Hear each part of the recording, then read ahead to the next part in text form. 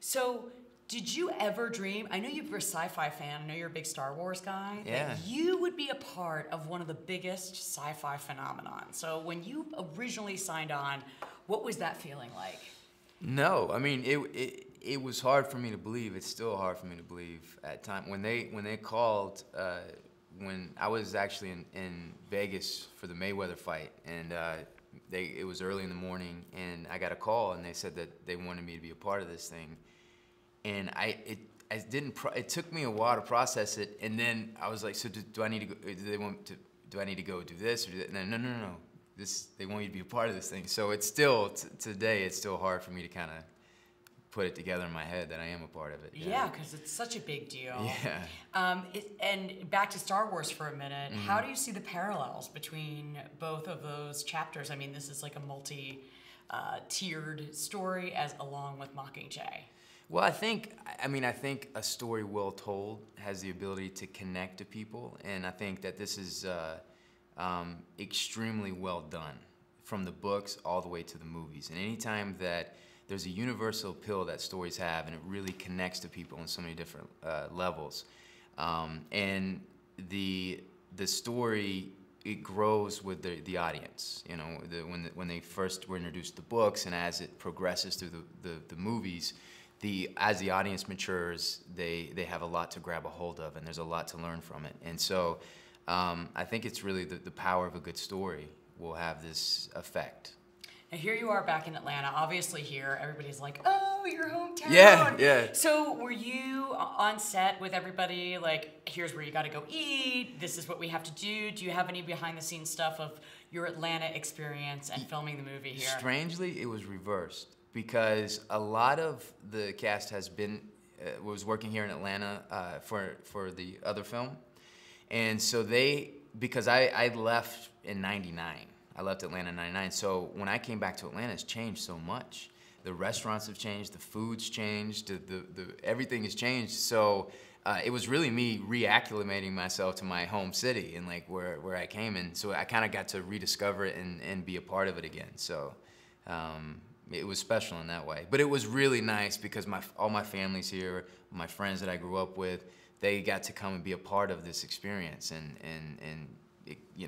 live this with me. I mean, is your family like, they can't believe a kid from Lawrenceville suddenly, No. At these film festivals and on the red carpet, and Yeah. that's got to be very exciting. Yeah, I mean, I think that's most of the fun, is being able to share it with my friends and family and this experience. They've known that this is all.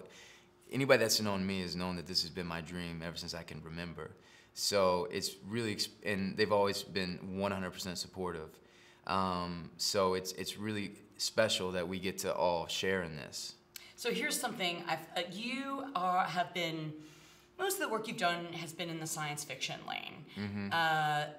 Not most, but a lot recently. Yeah. But you're going to be doing a romantic movie coming up, if Yes. you're not doing it now. Yes. So are you prepared for the difference between like romance fans and sci-fi fans? Yeah, I mean, yes, I am prepared for the difference, because I think the way you look at acting is you approach the story and you try to tell the truth and of that story and serve it as best possible. So I don't really think of the effect that the work is going to bring afterwards. I just think about doing the work, and I'm always kind of surprised about the effect that comes from the work. What songs do you listen to get pumped up for this role? Like when you had to, because obviously military, aggressive. Did you have music to pump you up, or? Yeah, I listen to. I do. I think that music really fills in the subconscious in a way that influences your roles. But I use a lot of movie themes because, there's some movie themes you're like, what is that about? But I listen to movie themes because I feel like it reminds me of that time when I saw that movie, and it kind of gets me in the tone and the mood of where we're going. So I do listen to, I love the Braveheart movie theme, Gladiator, Terminator. So wait, you're getting ready to, and so you're like, yes! Yeah. I mean, I don't know if I'm that like, exactly the way it is? Yeah, that's exactly, yeah. I'm in my Exactly. mirror just beating my chest.